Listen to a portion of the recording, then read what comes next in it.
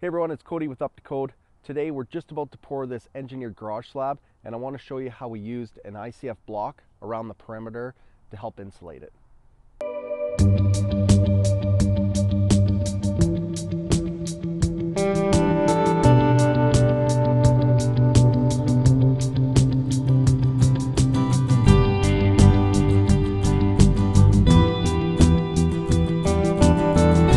Let me show you what I'm talking about.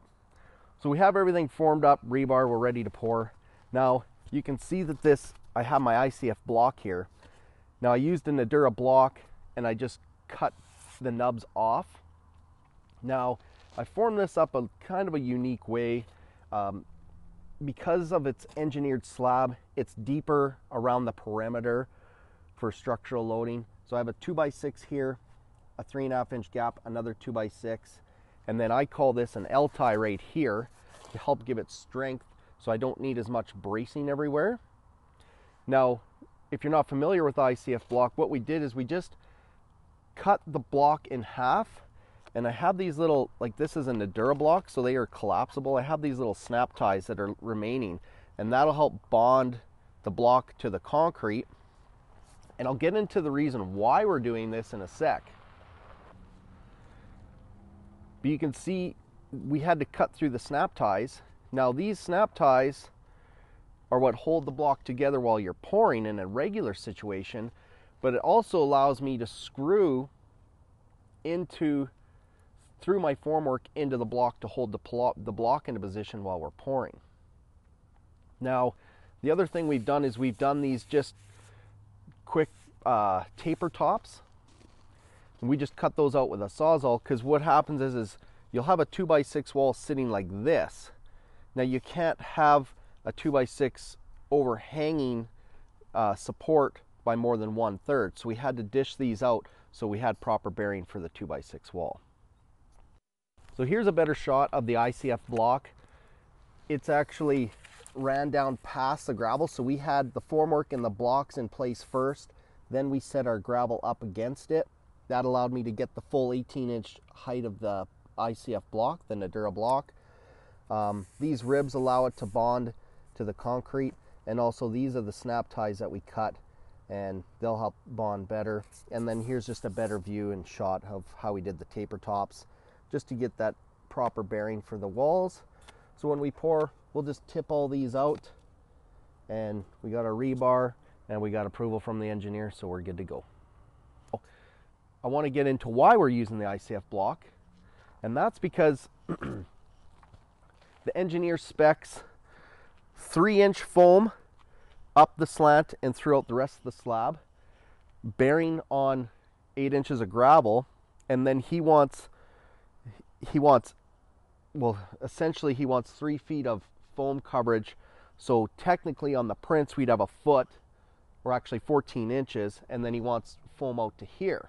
But regardless, he wants foam around the perimeter. Now on the drawings, it shows a perfect level site. You just throw in some sheet foam against the concrete, backfill against it, you'll never see it. But in this case, if you just look around, you can see that we're out of level. The grade work is actually 18 inches different from front to back. This is a 24 by 36. Now because my client, he's going to frame the garage himself, he doesn't have the tools, and it just takes way more effort. If we were to just shove sheet foam up against the concrete, how is he going to finish it on the areas that it's exposed? Well, with the ICF block, it's bonded into the concrete. His wall will be flush with the foam block, and now he can attach siding or parging or anything he wants to the ICF block because of these snap ties. And then we're also meeting the insulation requirements set by the engineer.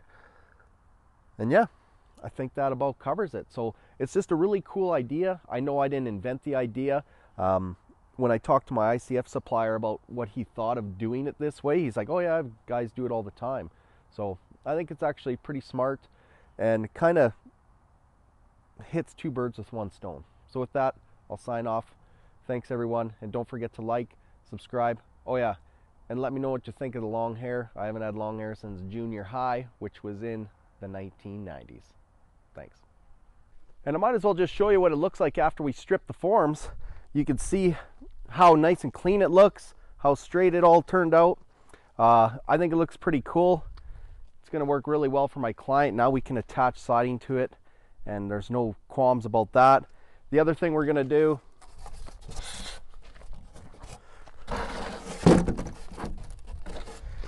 and the engineer wants 3 feet of coverage of foam, so we're going to lay some foam down there. That's just what he spec'd. Here we just added this thickened edge here, so where the garage slab is, and yeah, you can see the bottom of this block. Like, you can see just the little bottom nubs of these Nudura blocks and everything. So yeah, take a look around, and just, yeah, I think it turned out pretty good. So thanks for tuning in. Oh yeah, and don't forget, I have a video on the do's and don'ts of doing garage slabs. Really quick video. Check that out, because it'll give you a few tips, the things that we learned when we poured this one.